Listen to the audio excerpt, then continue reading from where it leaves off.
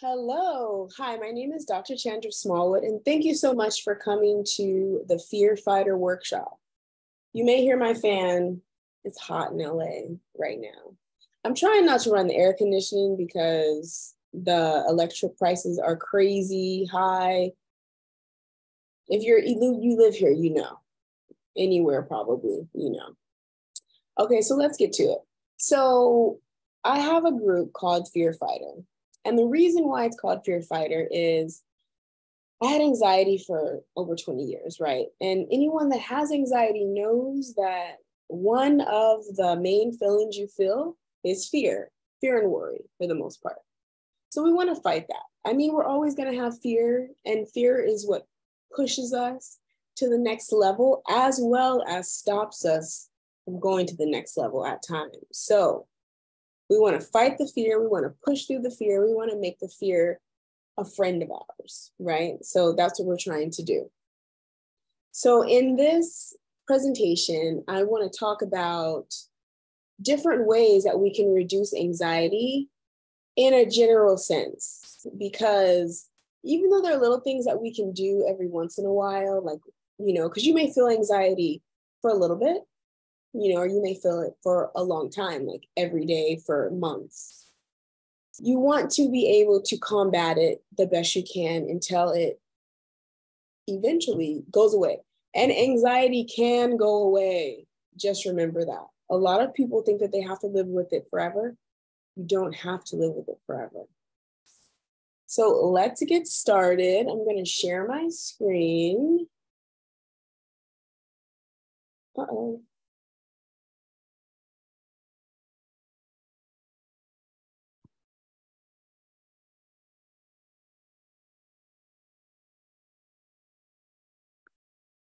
Well, I was obviously not prepared to share my screen. Okay. So here we go. We're going to go on the road to fighting fear. And it is a road, it is a journey. It is not something that can happen overnight. There are many tactics you can use to stop quick anxiety or overnight anxiety. But for the most part, we're going to go on a journey. So if you have anxiety, comment below. Let me know what it feels like to you. Let me know how long you've had it, when it started. If you know those things, drop anything you would like to drop about anxiety in the chat. So who wants to learn about how to decrease the overwhelming anxiety feeling? Because if you ever felt anxious or even depressed, it takes over your whole world, right? You're like laser focused on an issue.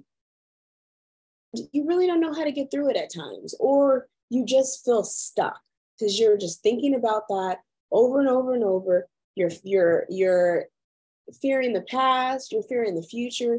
You just can't focus on the present, right? So let's talk about decreasing that overall feeling. That'll be one of the steps that I have will help to decrease this. Who wants to learn how to stay mindful and not fear the future? So anxiety is when people are either stuck in the past or stuck in the future. I read an article recently and it talked about how younger folks, people under like 60, are more mindful, or they think about the future more because they feel like they have time. So they're always thinking about the future. They're scared about the future. They're happy about the future, but that is where they usually live, is in the future. As when we get over 60, we know we don't have a whole bunch of time left. So we tend to focus on the present. We want to have our relationships in order. We want to travel. We want to have a good time in the moment. We want to be with our family, things like that. And then people who tend to be stuck in the past may have had a traumatic situation in the past, or they've just had, little situations, because we've all been through many little itty bitty traumas, if not huge ones. And sometimes we just don't let them go. Like, I'll never forget my first year of college. Well, not my first year, my second year of college. I moved to Los Angeles. I started going to USC. My first semester, I almost fell out of college because everything was brand new. I was living on my own with my boyfriend for the first time. We had moved out of our city for the first time. And that really stuck with me. I was like, dang, like, can I make it here? Like, am I just not a strong working, can I not work hard? Can I not get through these hard times? And I had to really think about that. And that stayed with me for years and years. But, eventually I had to accept the fact that, that was something that happened during that year or that semester. And I made it through, right? Because I got through, I graduated, I went back to graduate school, I graduated again, and everything was fine. But I was so embarrassed in my mind because I had worked so hard to get to that point. And then it was like, I could lose it right away. Like, crazy, right? So that's one thing from my past that I had really had to get over. And it wasn't a huge traumatic situation, but it was still kind of traumatic. Add a comment at the bottom if there's something from your past that is stuck with you, or something that in the future that you're afraid of. Who wants to learn how to decrease anxious moments more easily? Now, sometimes when we have certain types of anxiety, say generalized anxiety, which is an anxiety that is kind of there with us, like it's kind of like sitting next to us, like all day, every day for months to years at times. And it's just always there. And no matter what, there's always something that we feel, fearful about. Or our body feels tense like all the time. And we don't know how to get over that. But,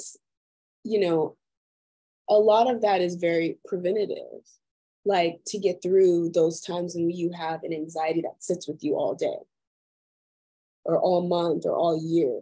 Whereas when you have something shorter, say maybe a social anxiety where, you feel certain ways when you're only around people. I mean, that can come home with you, but usually when you get out of those situations, you feel better. That's a different type of tactic. That's a different type of way of getting through that anxiety. So I have a program and I explore these different factors, these different ways, because we have to think about them differently.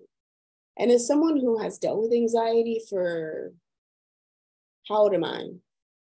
Half of my life, I've been through a lot of these moments and they really affected me. And I've done a lot of research to get through them. And I want to help anyone who needs it. So who wants to learn how to prioritize their needs over the needs of others? Who does this, right? Especially if you're a mom or a parent. Whose needs come first? Your children, which makes sense. They can't fend for themselves. They're just sitting there. If you don't feed them, if you don't take care of them, then they're just left in the cold, right? But then a lot of times after that, it's your spouse or your significant other.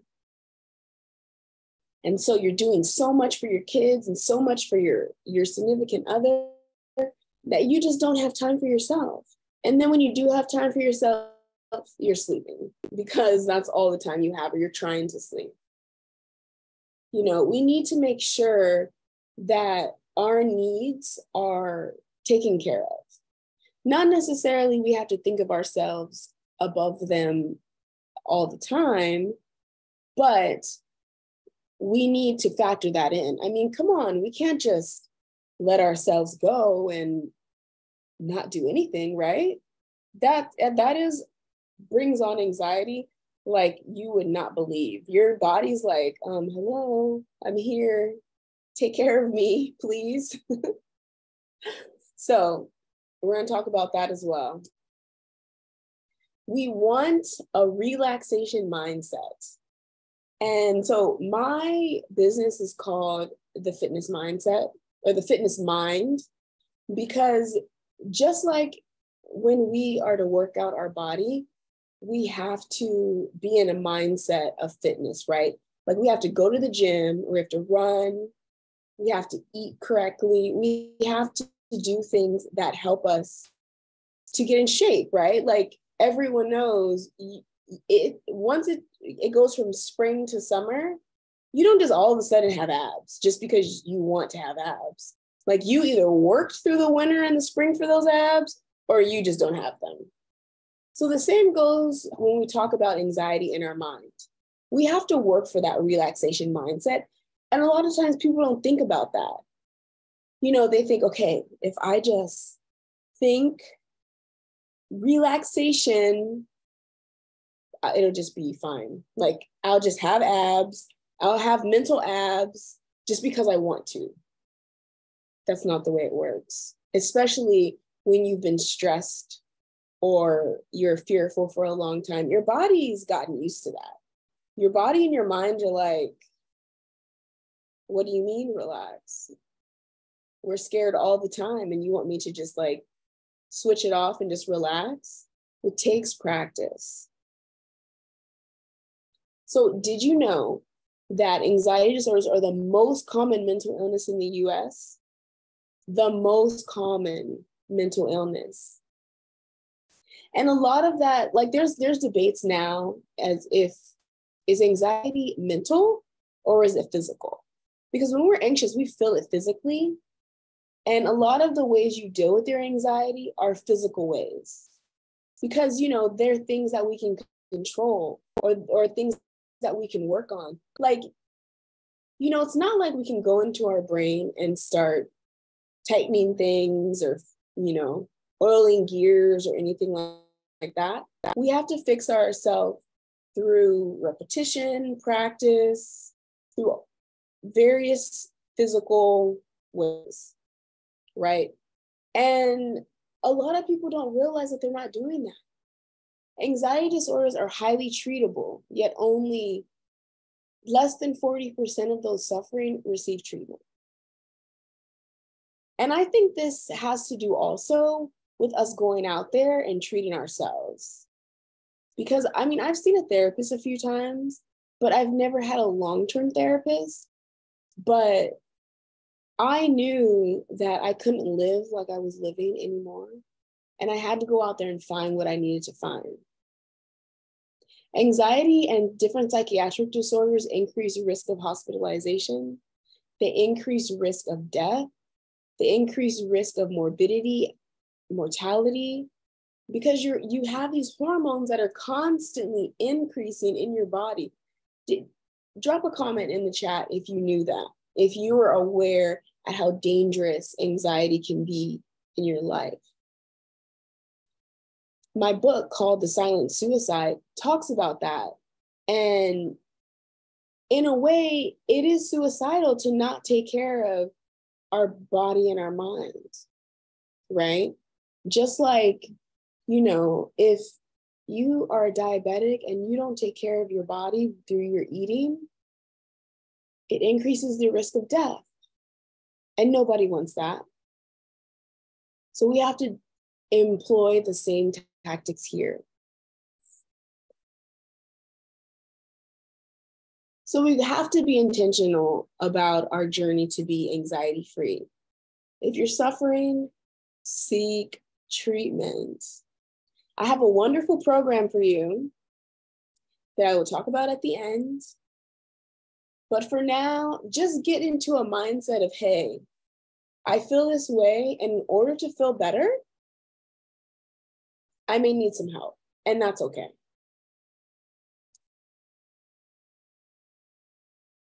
So first and foremost, I want you to think about focusing on yourself for at least 30 minutes every week.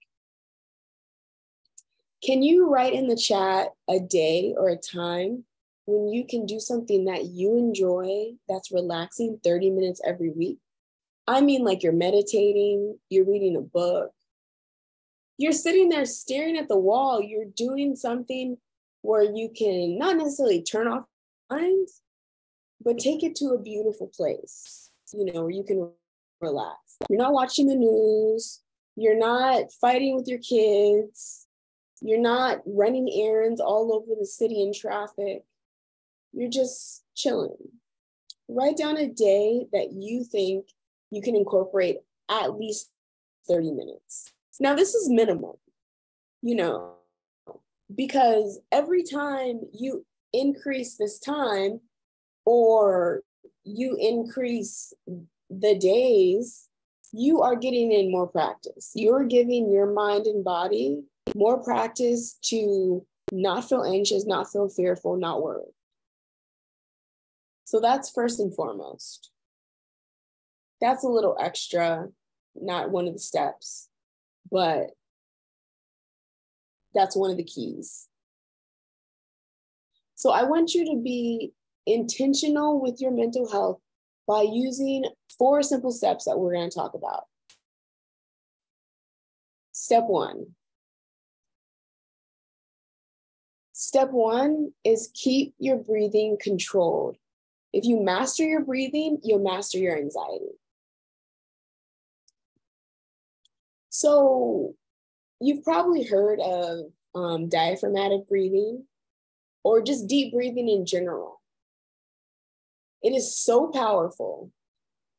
People talk about breathing like, oh my God, I breathe every day. It's, not doing anything. But if you're intentional about your breathing,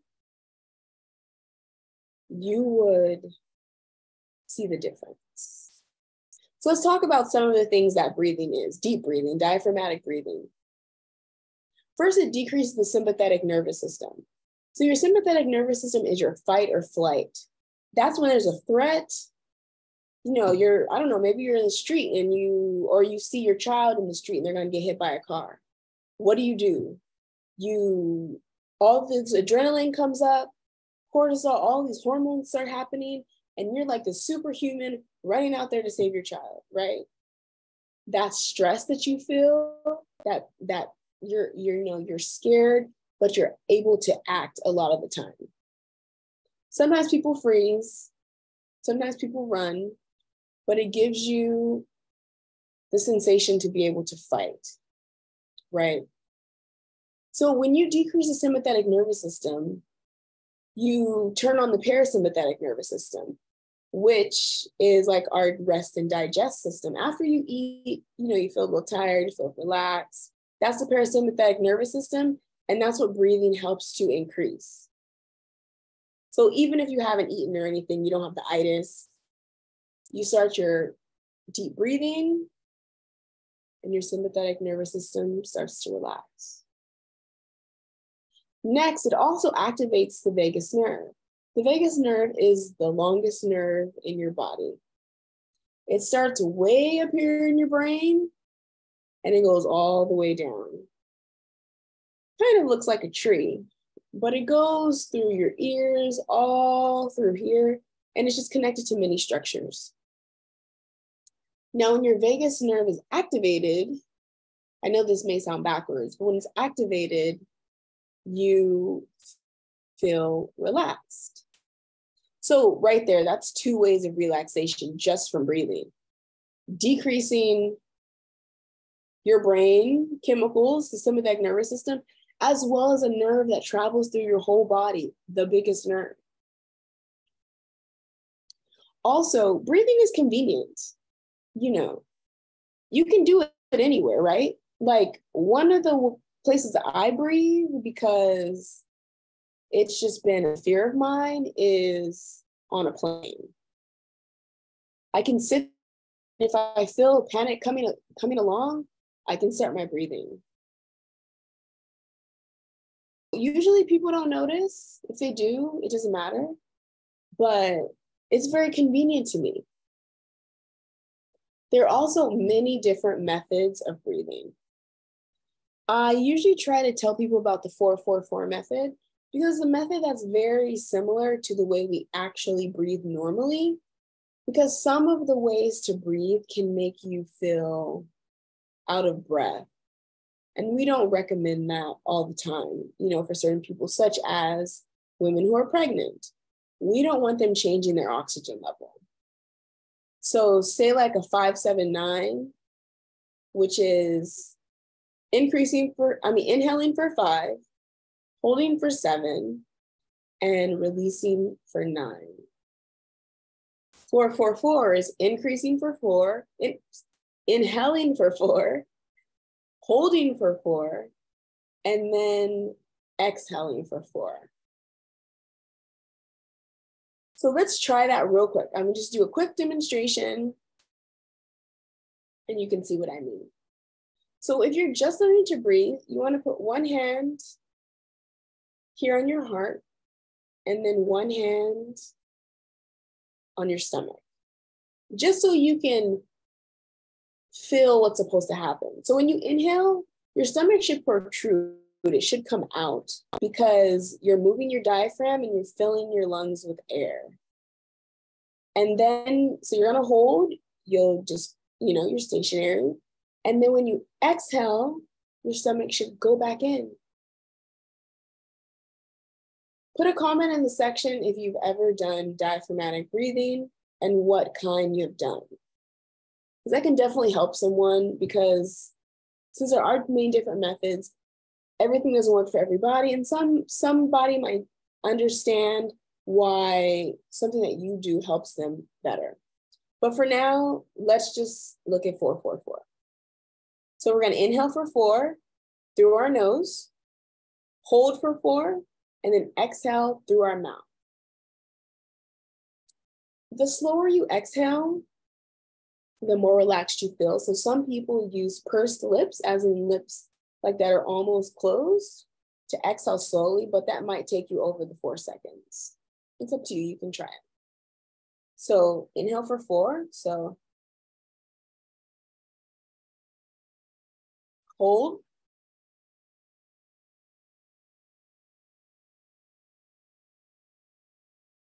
exhale for 4.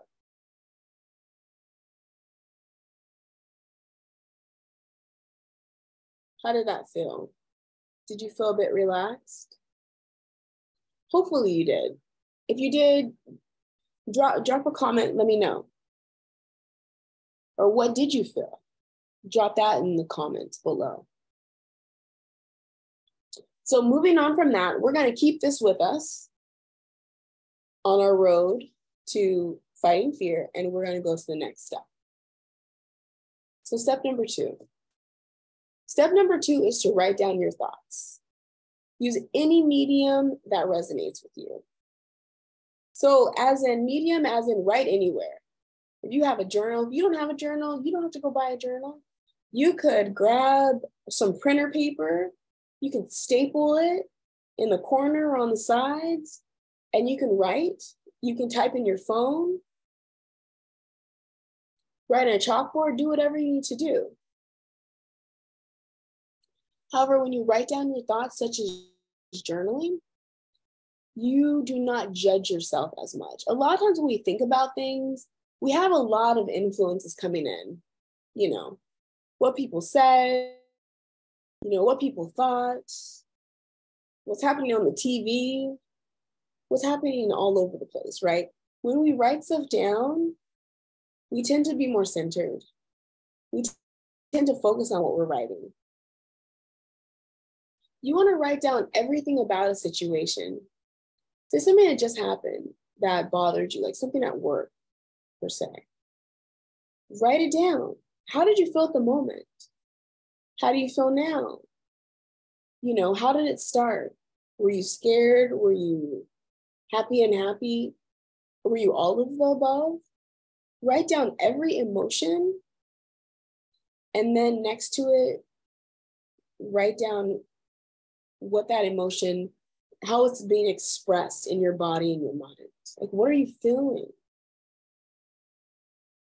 And give yourself time to just explore that and those emotions. You write it down. It doesn't matter if it takes 30 minutes. And then from there, you can a lot of times move on. This works a lot for people who have past traumas that have just been sitting with them for a long time.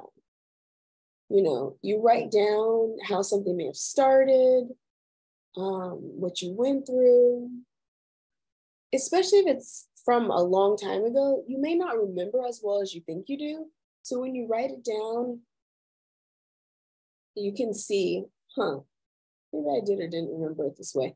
But either way, this is how I felt. Why am I still dealing with these feelings? Or what about what I felt at that time is still with me? And, at that point, you work on it and we try to heal from it as much as we can. Now, we may not always heal completely. Or when we do heal, we don't forget. The body never forgets. We can at times put a Band-Aid over it. But if we take that Band-Aid off after a few days, we have a scar, right? That's sometimes what happens to us mentally. We have mental scars. They're healed, they're not hurting anymore, but they're still there. Like, we still know, right? So think about writing. Even if you've never written before, there's no wrong way to do it. You can write a song, a poem, you can scribble, draw, whatever you want to do. Just write it down.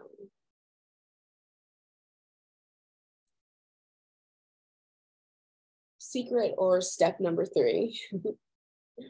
So far we have, what do we have? We have breathing, and we have writing it down.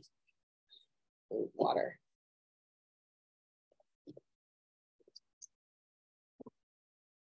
Water goes into step number 3.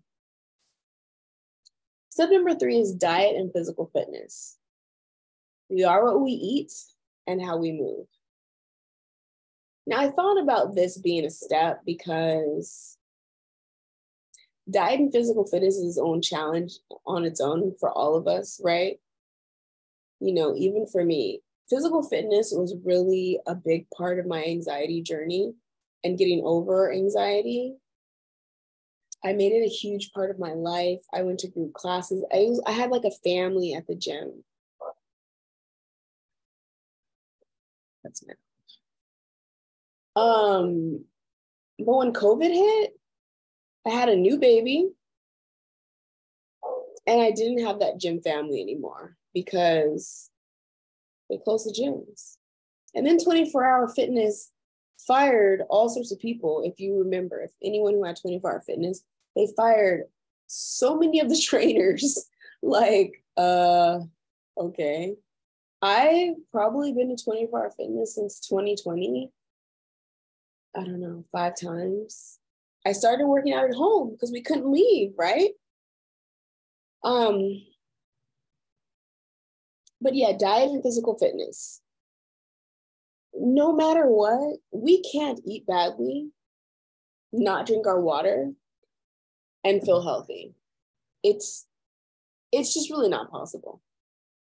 You may still be alive, but the quality of life is not the same as if we ate quality foods. And quality foods as in vegetables, fibers, fruits, lean meats, even some dairy products every once in a while.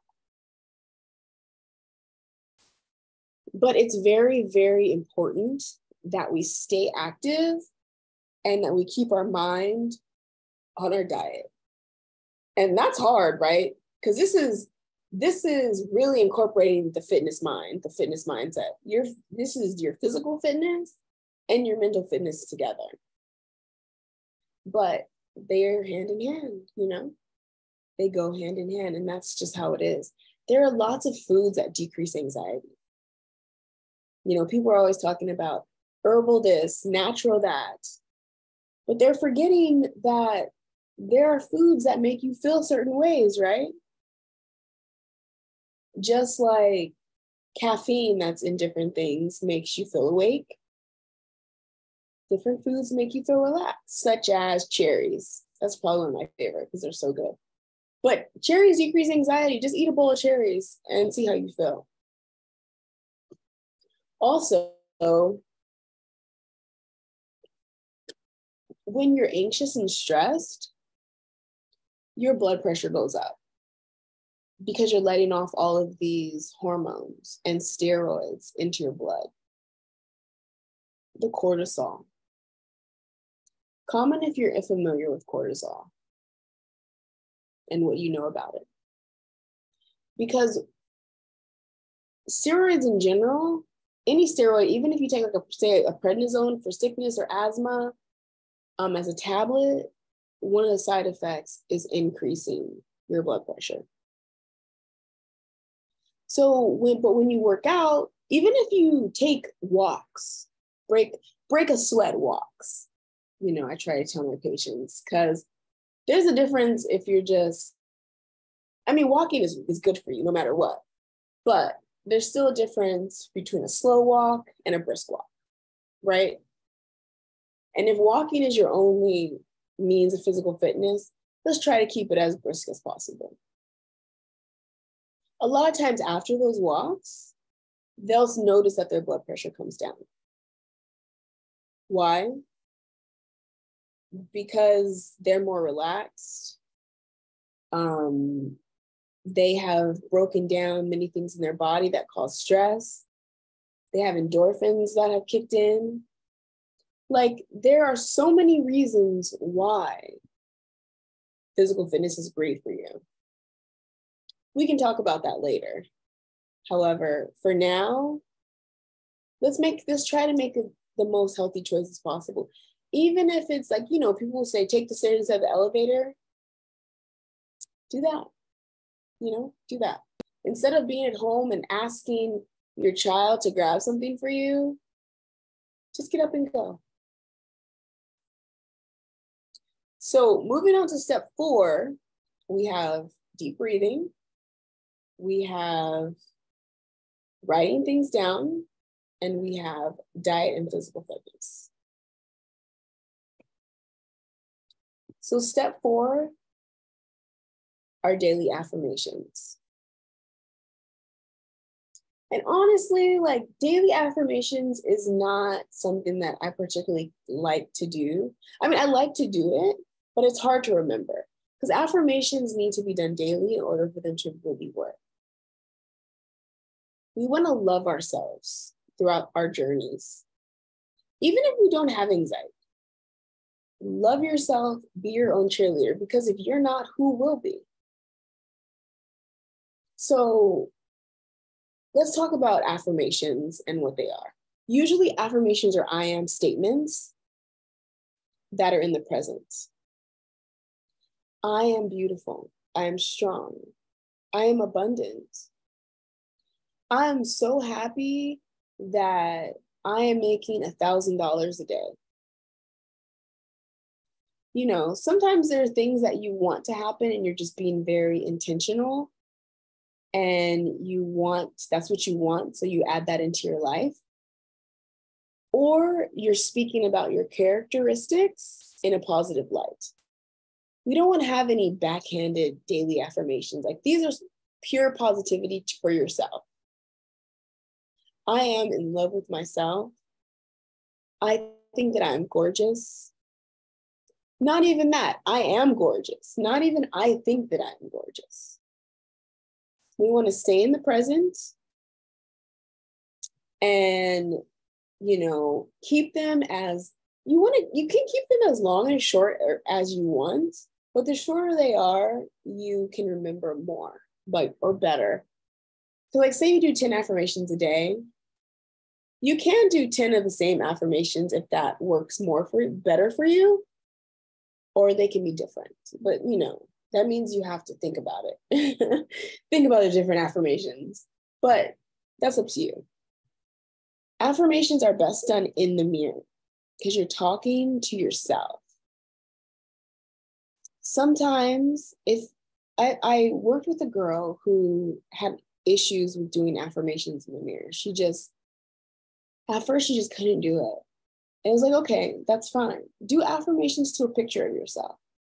You can do affirmations to a picture of yourself when you were younger if you want, and help your younger self to grow up, in the best way possible. And I don't mean rush them to grow up. I mean, maybe the way you grew up was not beneficial for your younger self at the time. So you're giving them some extra strength to get to where you are now, some extra love. And you're thinking about that inner child and you're working with them. Because we all still have our inner child, to everything that we have been through. So we want to do daily affirmations as a reminder that we are amazing and we should be so happy to be here. Do you know that the odds of us being here is like really low? Because there were thousands to millions of sperm that went from your dad to your mom, and you happen to be the sperm that got through the egg. Like, could you believe it? It's not like there were two sperm and it was the two of you and one of you got through. There were thousands and millions of sperm and you got through. You survived. It happened to be at the right time. There was an egg present. So you think about it, you're already a blessing, no matter what. So just keep telling yourself, keep being positive with yourself. So these are the 4 steps to start off your journey to decreasing your anxiety. If this is not the start for you, make sure that you have these 4 steps in place at least, like minimum. And this is where the 30 minutes a week come in. 30 minutes minimum a week. We want to give ourselves at least 30 minutes to do these things. The breathing, you do whenever you need it. All day, all night, whenever, however many times you need it. The journaling, you can use your 30 minutes to do the journaling. You may need that much time. Then again, you can journal in 5 minutes if that's all you need to get through that issue. But usually we need at least 20 minutes to really go through it. Eating and diet and physical exercise, that's an everyday choice, right? You can take the 30 minutes and plan your food out for the week, but only if that plan is really going to come to fruition. If you're not the type that, really follows a schedule, starting off now might be a little stressful. And we want to do baby steps. And then for your daily affirmations, everyone that I know has a mirror in their bathroom. You can put a sticky on your mirror with maybe 5 to 10 affirmations and just say them every day, while you're getting ready.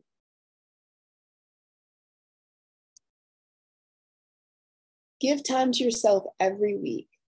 30 minutes every week, minimum. You deserve it. You will always deserve to have more positivity in your life, even if it comes from you and not someone else. We have to get over the mindset that someone else will make us happy. Drop a fire in the chat if you feel that you can do this for yourself, if you can be there for yourself, if you can give yourself hugs, daily to weekly. So the reality is, even if you only use just a tiny fraction of the information that we covered today, and it was good information, wasn't it? I thought it was good because I don't really have anxiety anymore. And these were things that I used all the time. Even with all the information that we covered today, don't you feel like you've taken a huge leap towards reducing ignore that little typo, to reducing things that you need to do to alleviate your anxiety, we're starting off on a positive tip of consistency and practice. And I want to help you. I want to be there for you. I want to, I have 2 programs, a 4-week program and a 6-week program. Crazy amounts of accountability, because that's what we need a lot of times when we start these things.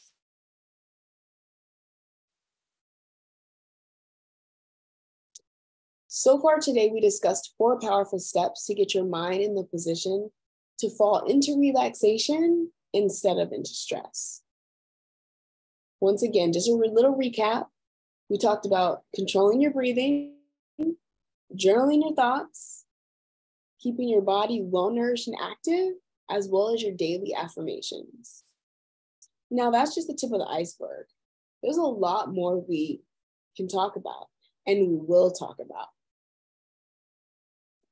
So if you're interested in joining the Fear Fighter program, click the link down below. And I'm very happy to work with you and just get you to the place where I am. That's why I'm here. This is what I'm passionate about. I don't think I said at the beginning, but I'm also a pharmacist. And I've talked to patients about anxiety and depression and their medications and everything, ways to treat it for 12 years at least, because I've been a pharmacist for 12 years. So let me help you.